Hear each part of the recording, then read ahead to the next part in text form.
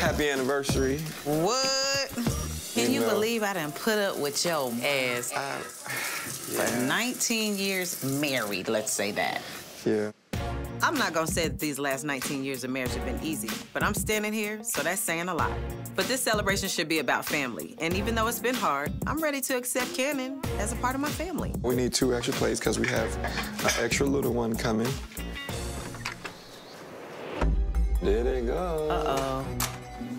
Yo. Hey, guys. Hi. Hey, Sissy. How are you? Hi, little person. What's up, bad man? Look, he just gone. Grab him, Kelsey. Come here. Can you take your shoes off? Come here. Take your shoes off. Yes, yes, yes, yes, yes.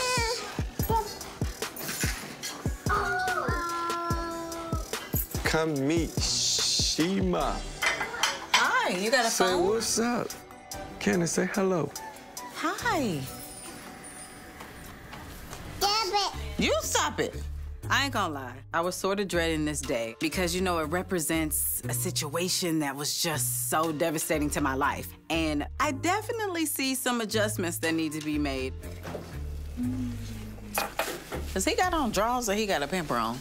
He got pull-ups. He got pull-ups? Excuse me, are you yelling at me? Are you yelling at me? Did you say I was looking at your butt? You ain't want me to see that pull-up, you don't need to have on it, too. Yeah, but he needs to be potty trained. He should be wearing drawers. This is my first time meeting Kannon, and yes, it is a bit of an eye-opener. Yeah, he is in his terrible tubes. But I ain't gonna lie, if he was being raised in my household, ain't no pull-ups at 2. How does the whole communication even go? I mean, he's always with his grandma, Elsie, and them communicate and looking on the gram. It's party, party, party. And my whole thing is always he's saying is like, but what are you doing with the bread? You at least want to be communicating and figuring out if he's getting everything he needs, is everything good? I'm more concerned about his well-being. Right, right. You know, making sure if I can work something out or talk to them. That's what's important. All the rest of it is bull.